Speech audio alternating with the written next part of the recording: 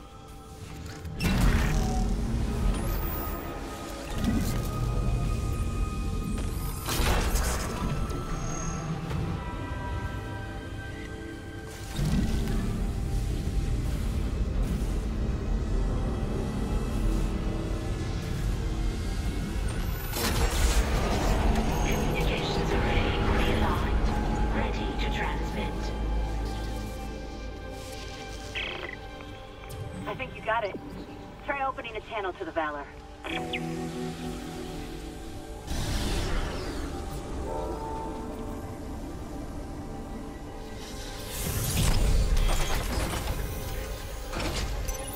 Exiting zero gravity.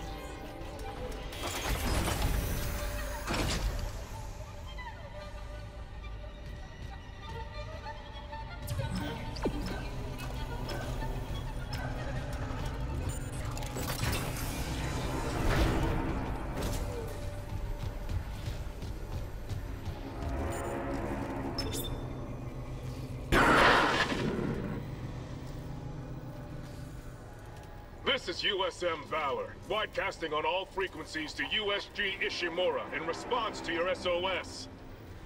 We've picked up your escape pod number 47 and are en route to your position. This message will repeat every 30 seconds until you respond.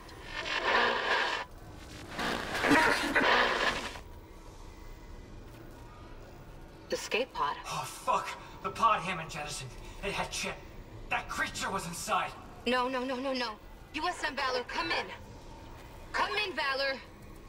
Oh, her signal isn't strong enough. Can we deploy the long-range antenna? No, something's blocking the blast doors over the comms array. The hell?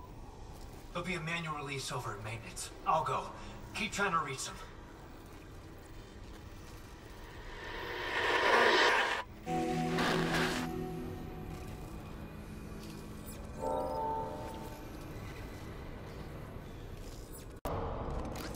You see any more, you hide, okay? Cross my heart. I love you, Isaac. You can do this.